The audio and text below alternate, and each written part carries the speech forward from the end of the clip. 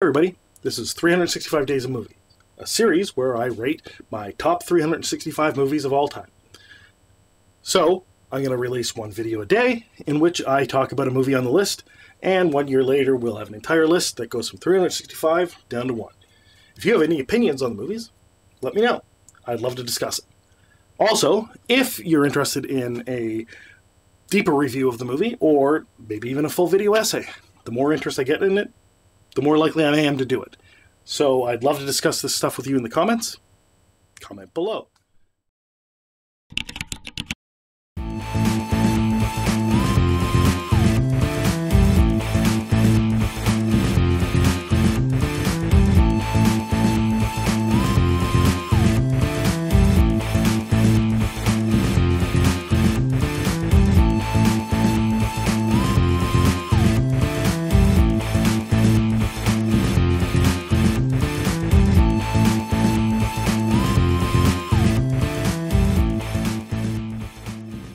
Number 206, Spider-Man Far From Home, rating 7.95, released in 2019, directed by Jon Watts, starring Tom Holland, Samuel L. Jackson, Zendaya, Cobie Smulders, Jon Favreau, J.B. Smoove, Jacob Batalon, Martin Starr, Marisa Tomei, and Jake Gyllenhaal.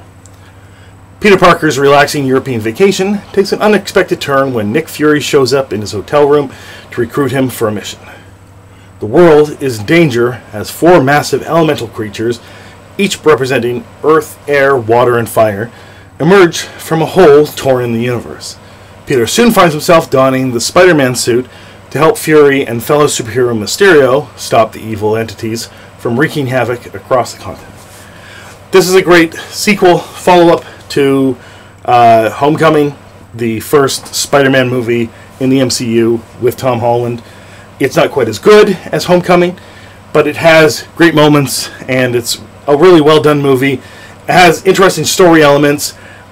Some of the ending just falls flat, and I wasn't necessarily into the outcome of, what happened at the very end.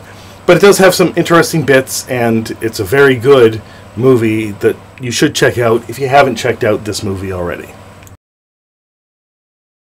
Hey everybody, this has been 365 Days of Movies. We're going to keep plowing ahead. So let me know what you think of this movie, and if you want to discuss it further, comment below. If I get a lot of interest, I may very well make a full review of the movie, maybe even a video essay. So let me know what you think, and let's get to the next one.